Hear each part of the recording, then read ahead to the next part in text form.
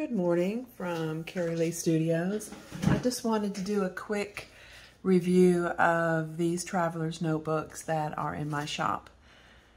They are just like a regular Traveler's Notebook, except for the fact that the covers are a little bit more embellished.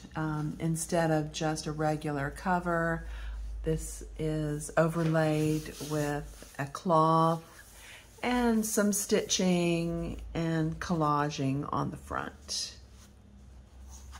The same with this one. So I've got one with a just kind of a ribbon and a kind of a little flower picture there. It's been sewn on with a little bit of collaging, homemade paper. The same with this one, except this one has a laminated flower, homemade paper in the back and some cheesecloth. And this one has some homemade paper and some collaging and a ribbon. And so they're all pretty much the same inside. It's just the outside that are a little bit different. This one with the flower has a little decoration inside, and it's filled with just some various kinds of paper. Some Japanese mulberry paper, and just some homemade paper, grid paper, just all different types of textures and colors, craft paper, regular Traveler's Notebook paper.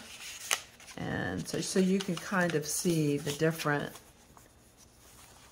papers that are involved here in this notebook. It's just not plain paper. It's a little bit different. Here's a tea-dyed paper that sort of had a stencil on it when I tea-dyed it.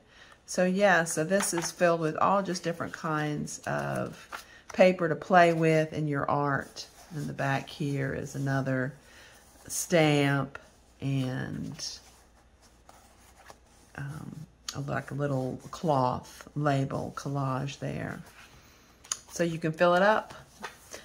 And this one is another one. So you see the difference. This is the ribbon and inside there, but the papers are very similar.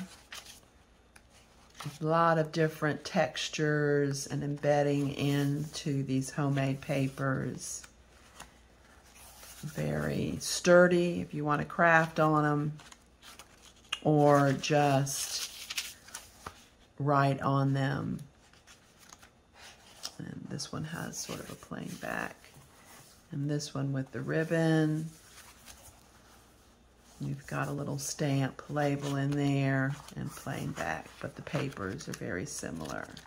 So this is my blue series of the cloth notebooks in my shop.